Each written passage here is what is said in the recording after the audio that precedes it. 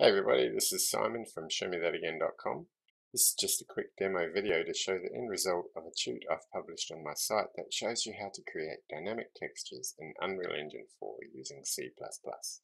So if I drag this class into the level to instantiate it, you can see it's just using the cube mesh from the starter content.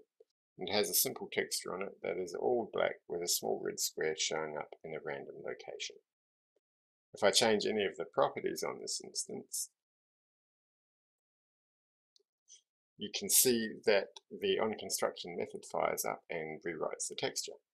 Just to keep things as simple as possible, all I'm doing here in the tute is positioning the red square at a new random location every time the texture is regenerated, just so that we can see that it's actually working.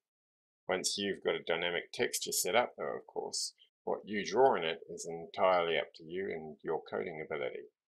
Now, if I click play, you can see that the texture can also update continuously.